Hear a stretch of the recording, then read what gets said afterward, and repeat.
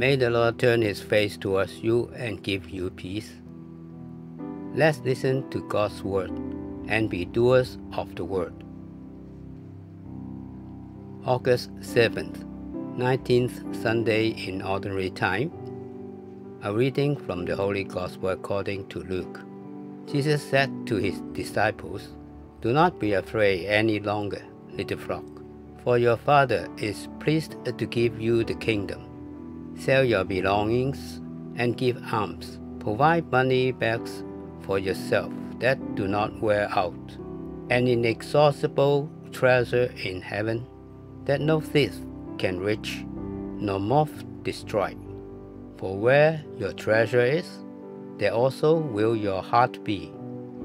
Gird your loins and light your lamps, and be like servants who await their master's return from a wedding, ready to open immediately when he comes and knocks. Blessed are those servants whom the master finds vigilant on his arrival. Amen, I say to you, he will gird himself, have them recline at table, and proceed to wait on them. And should he come in the second or third watch, and find them prepared in this way, blessed are those servants. Be sure of this. If the master of the house had known the hour when the thief was coming, he would not have let his house be broken into. You also must be prepared, for at an hour you do not expect, the Son of Man will come." Then Peter said, "Lord, is this parable meant for us or for everyone?" And the Lord replied, "Who, then, is the faithful and prudent steward, whom the master will put in charge of his servants to distribute the food allowance at the proper time? Blessed is that servant whom his master on arrival finds doing so. Truly I say to you, the master will put the servant in charge of all his property. But if that servant says to himself, 'My master is delayed in coming,' and begins to beat the menservants and the maidservants, to eat and drink and get drunk, then that servant's master will come on an unexpected day and at an unknown hour, and will punish the servant severely, and assign him a place with the unfaithful.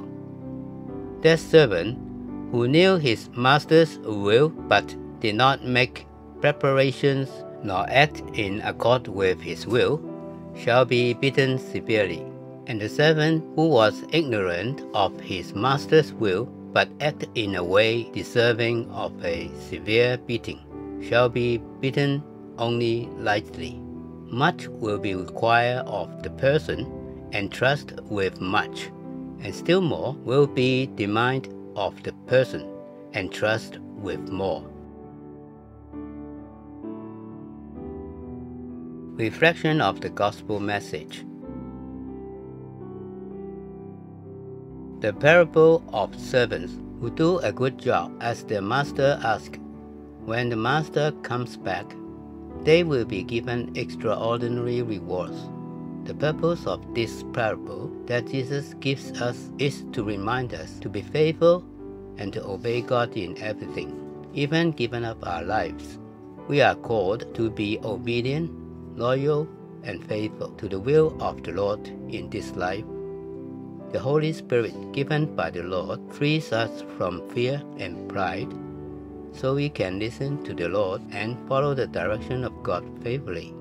Our God is faithful, even if we are not.